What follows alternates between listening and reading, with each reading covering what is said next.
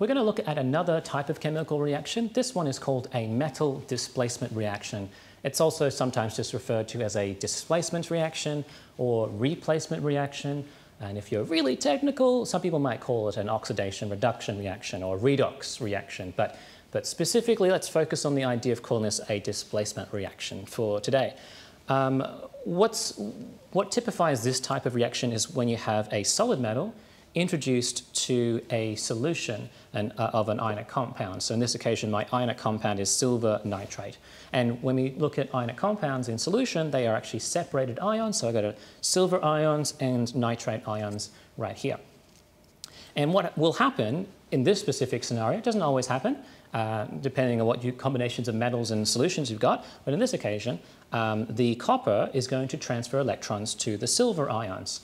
And as it does so, these are actually going to swap places. They're going to displace one another. So what's going on? Well, the copper starts off as copper zero charge. They're copper atoms. If it gives away electrons, it's going to become positively charged. It's going to become a positive copper ion.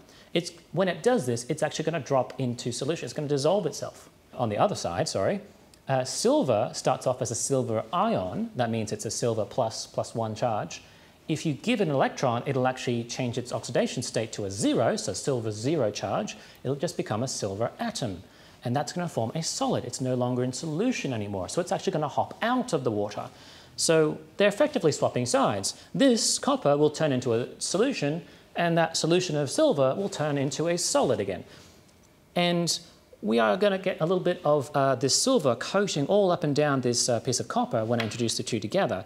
And if we're lucky, we'll start to see a little bit of a tree-like structure, because metals also form crystals, not just like the crystals you might buy at a flea market. Metals also form crystals as well. So if we're really lucky, we might start to see a little bit like a pine tree sort of structure happening right at the surface. And we'll get a close-up of that here. So because I have so little volume of this silver nitrate in the bottle, I've chosen to go with a small thin test tube. That way that small volume can rise up pretty high, and that gives us some pretty good surface contact for the copper to react with.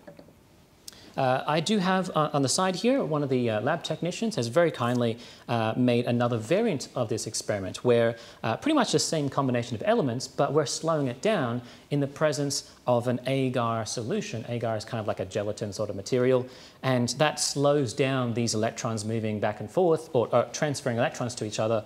And so that actually allows the metals to crystallize more slowly, and you get larger, more stronger crystals. Unfortunately, this one here, I think I've just damaged it a little bit, and it's a bit dark. But if you're lucky, you do get those ones with really bright silver growing in all directions. But let's give this one a go. Here we go. So I'm going to add the silver nitrate.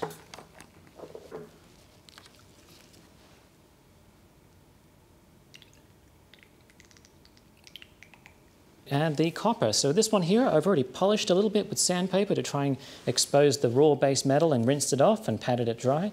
So hopefully we get a reaction. I might put a bit of black card right behind so we can get a bit more contrast on the silver. So there we go.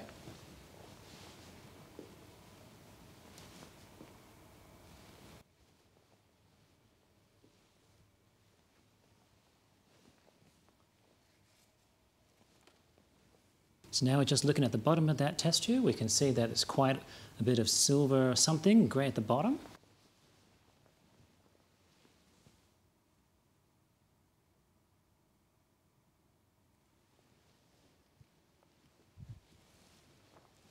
So we are getting some crystals down there. I'm just going to see if I can use a light to pick up a little bit of that shiny.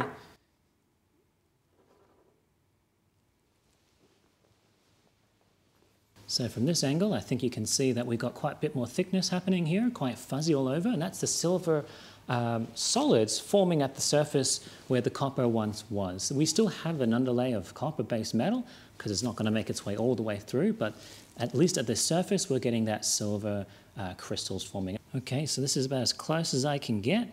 Just changing my little focus plane here so you can see just how three-dimensional these crystals are on the surface. Can move the light here around.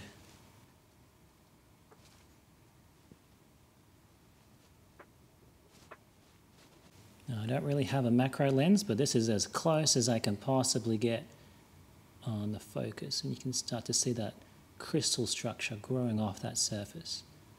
Very much like snowflakes on the trees. Thanks very much for watching. I hope you enjoyed the video. I just found one more clip that I had in my archives of a little microscope of the exact same reactions, but with a bit of copper wire instead.